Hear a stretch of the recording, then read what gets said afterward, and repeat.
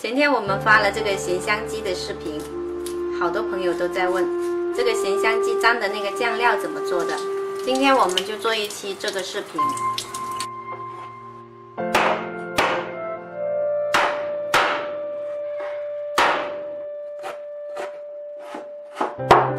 把它剁成这样子就可以了，要有一点颗粒，不能够太碎。这是自己家榨的花生油，加点花生油，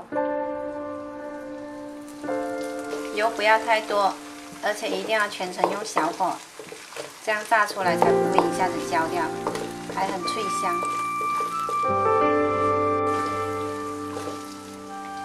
放少许盐，炸成这样子金黄色就可以关火。先准备点香菜叶。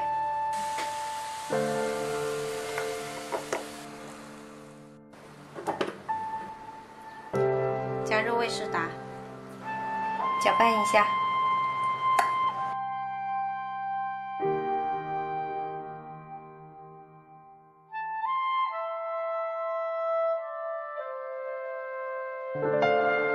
这样准备一碗，平时蘸鸡肉、蘸鸭肉都特别好吃。